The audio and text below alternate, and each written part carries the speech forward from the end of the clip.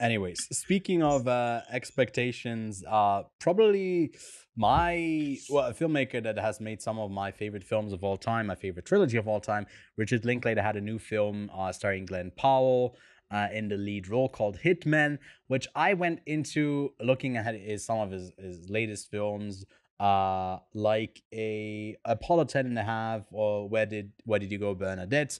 Maybe with like still liking it, ultimately, but going in with lower expectations. And this one really blew me away in what it was able to do. It was probably the funniest movie of the festival. Saying that, having Poor Things in the lineup is kind of crazy because that movie was incredibly entertaining. But I loved it from beginning to end. I don't know how it will hit with people who kind of know how good it is going into it. But I was so surprised. I had an audience that was feeling it. The guy next to me was laughing at more jokes that were than were in the movie. He laughed at stuff that weren't even jokes. He was really having a good time, which made me have a good time as well. And Yeah, well, the yeah, thing is, I we got watched nothing it bad in to say different about it. screenings. Yeah, We watched it in different screenings. Like I saw it first, and then you saw it yeah, after because I me. watched Hokage, And Shadow of Fire first, the really heavy film, and then I went into a comedy, which was the perfect evening for me.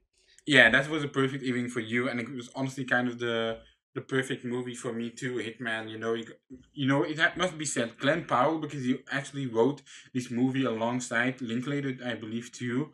Yeah.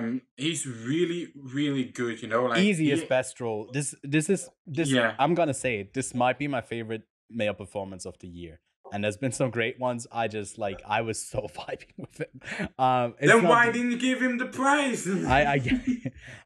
because I can already see the hypocrisy in it. Because it's like, the Mads Mikkelsen gives a more media performance. This is more Yeah, yeah, comedic. We fair. tend to reward these less, but he's great in it. And the movie does have its Amazing. downsides, a bit maybe in the romance side of it, but I was in it because it's essentially, I feel like it relies on two hot people getting together because they're hot.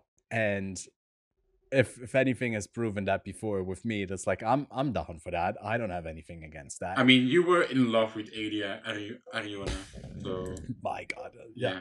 yeah. Shut me up, shut me up. I won't say good things. I won't say good things that should be on the internet. But my God, Yeah, my fucking God. the only thing that for me was they were hamming up the romance quite a bit. I Yeah. was like, oh no, is Well, this what give the me some. movie's Give me. gonna be? I'm vegan, but give me a slice of that ham, man. Uh, okay, man, sure. But they were hamming it quite a bit up in the romance section, but then they quietly diverted from that. There's a lot of twists, a lot of genres getting mixed. I really, really, really loved it, as did Ewan. He was his favorite. Porting was my favorite. Yeah. So you know what the two funniest movies of the festival were. Then we